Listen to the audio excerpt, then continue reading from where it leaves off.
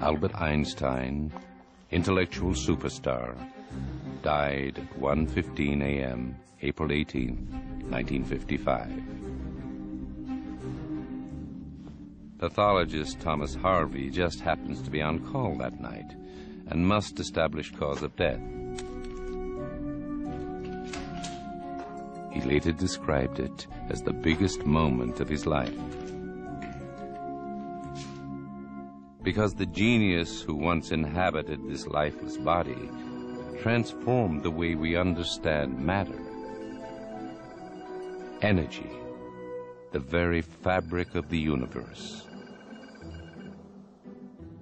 He transformed our reality using nothing more than brain power.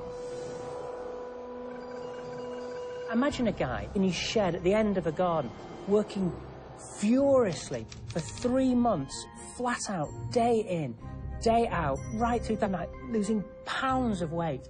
And out of that comes ideas that fundamentally change the world around us. Dr. Harvey prepares to open Einstein's skull and examine the greatest brain of the 20th century.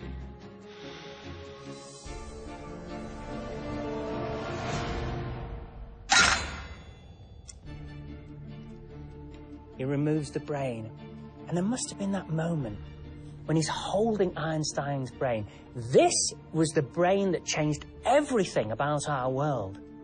He's holding perhaps the key to genius and creativity.